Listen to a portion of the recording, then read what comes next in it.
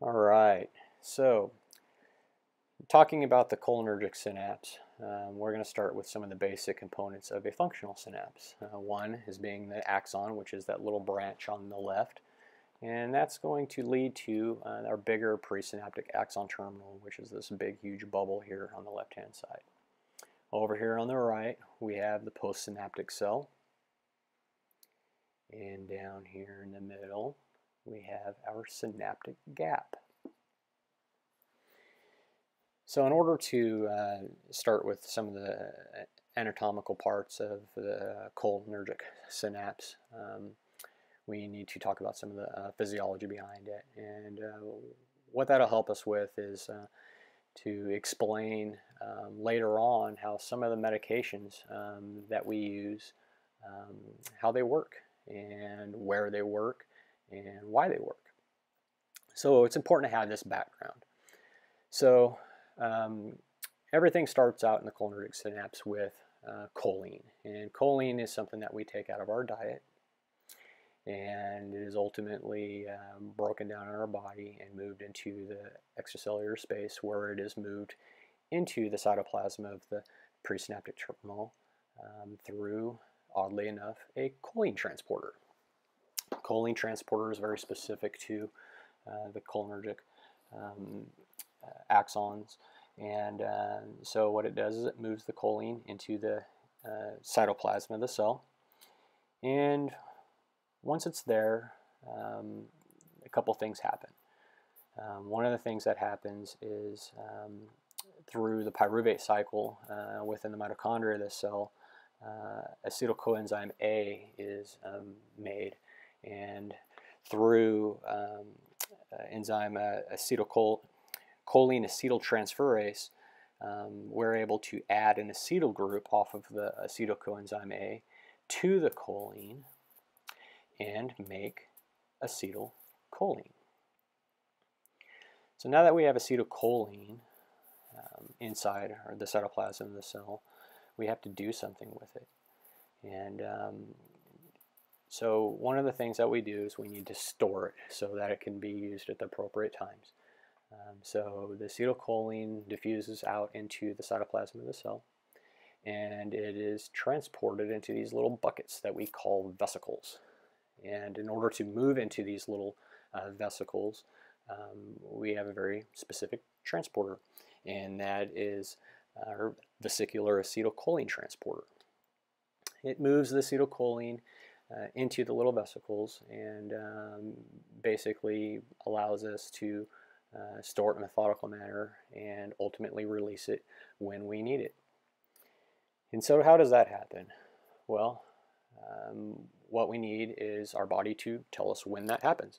And when our body does that, it basically produces an action potential that diffuses through the axon into the presynaptic axon terminal. And what that action potential does, it actually will activate a bunch of these little voltage-gated calcium channels on the plasma membrane of the axon terminal. So right on the presynaptic axon terminal, we have these little calcium channels, and when they are activated, it causes an influx of calcium from the extracellular space into the intracellular space, and that causes the vesicles to fuse to the axon terminal. And once they fuse to the axon terminal, they break open and they basically exocytose and spill the contents, the acetylcholine, into the synaptic gap. So now here we got a bunch of acetylcholine in the synaptic gap, and a few things happen at that point in time. So one of the things that can happen is it can these little acetylcholine molecules can fuse to a presynaptic receptor. They can fuse to some postsynaptic receptors here on the postsynaptic cell. They can actually also fuse to extraneural or perisynaptic receptors as well on in other areas, which is a much more in-depth discussion that may happen in a later video. Or the acetylcholine can just break down. And so how it's broken down is through an enzyme called acetylcholinesterase. So got acetylcholinesterase that sort of hangs out specifically within the cholinergic synapses of the body, specifically to break down acetylcholine. And once acetylcholinesterase binds to the acetylcholine, it breaks it down in a couple of steps. Breaks it down into a choline molecule.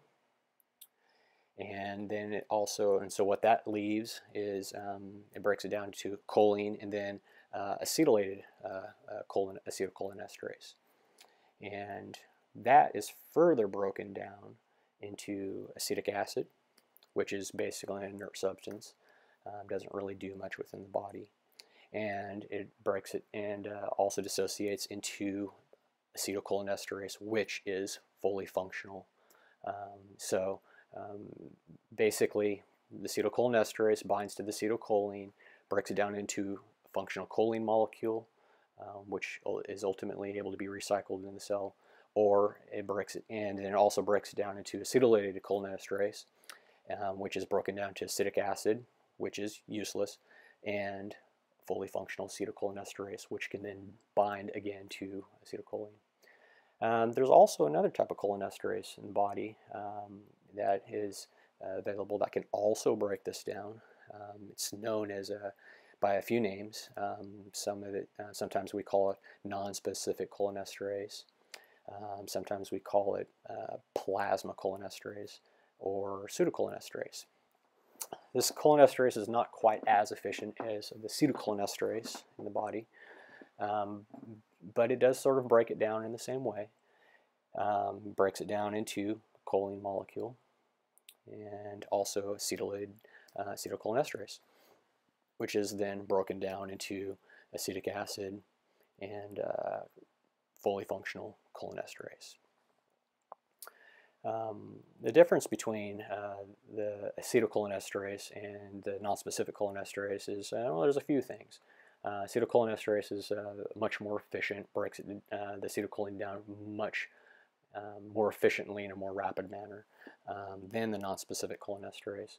But the nonspecific cholinesterase is not limited specifically to acetylcholine. It can break down other things as well. So that's the enzyme that will break down, for example, like succinylcholine or some of our ester local anesthetics.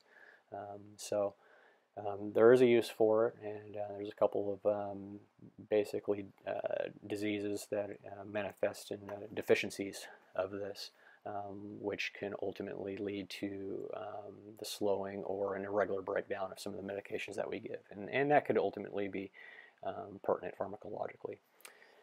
So once it's broken down, not only do we get functional cholinesterase out of it, but the choline can be transported back into the presynaptic terminal, where it is able to be retransported back into the vesicles and utilized again.